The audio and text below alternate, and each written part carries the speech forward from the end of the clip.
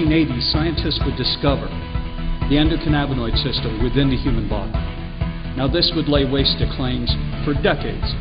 The cannabinoids had no beneficial purpose for human consumption.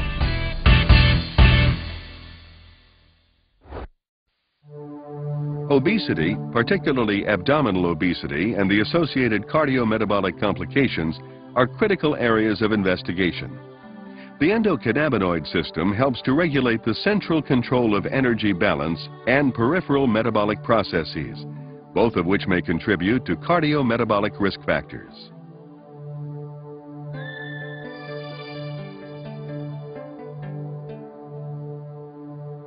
The endocannabinoid system, or ECS, influences multiple physiologic processes.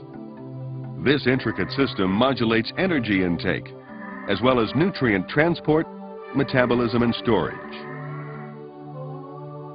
The ECS regulates these processes through endogenous ligands, such as anandamide and 2-arachidonylglycerol, and the CB1 receptor. CB1 receptors are located in the brain, digestive tract, muscle, and adipose tissue. Integration of these central and peripheral ECS components is achieved through neuronal and hormonal signaling.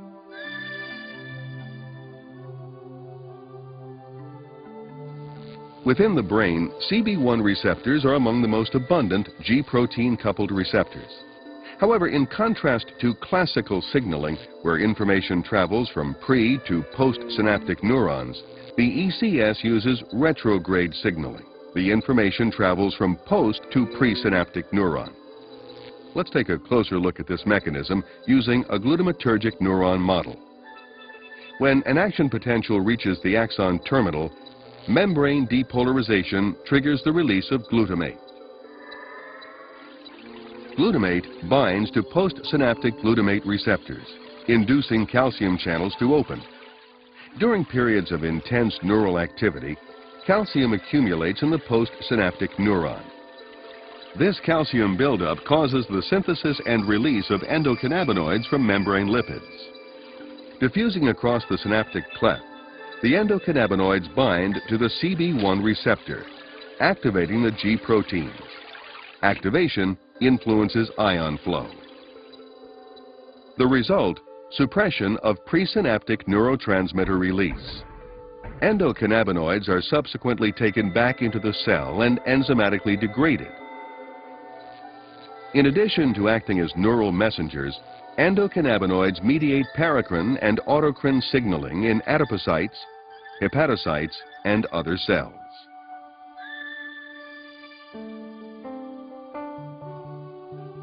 Endocannabinoid system activity in the central nervous system regulates food intake.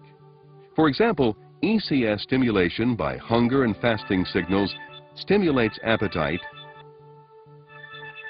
and increases the palatability of food. Endocannabinoids slow gastric emptying and GI transit and appear to stimulate secretion of ghrelin, a neuropeptide that increases appetite and food intake. After eating, cholecystokinin in the duodenum triggers satiety signals. Subsequently, ECS activity is decreased through suppression of CB1 expression. An increase in the adiposity hormone leptin decreases endocannabinoid levels in the hypothalamus and decreases food intake. ECS regulation of peripheral metabolism influences energy balance. Stimulation of the ECS increases food intake and adiposity. Conversely, blocking CB1 receptors reduces food intake and adiposity. In the liver, ECS stimulation can lead to lipogenesis through the activation of hepatic lipogenic enzymes and increased fatty acid synthesis.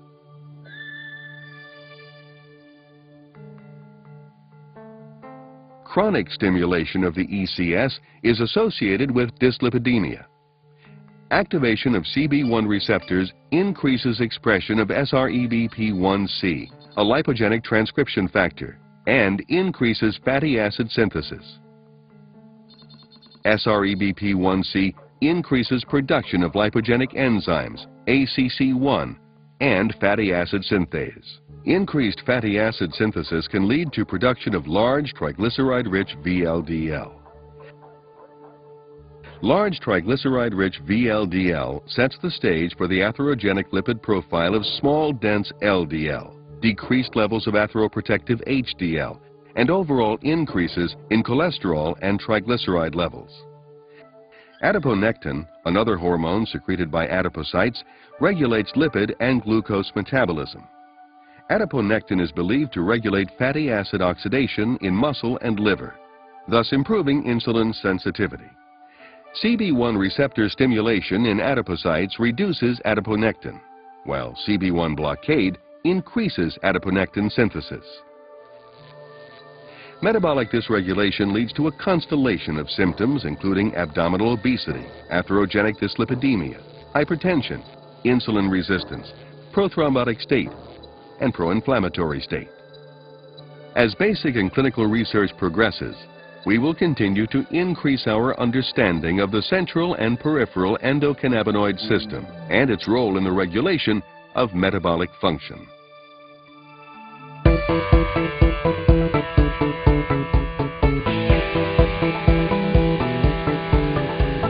There you have it, in one plain video.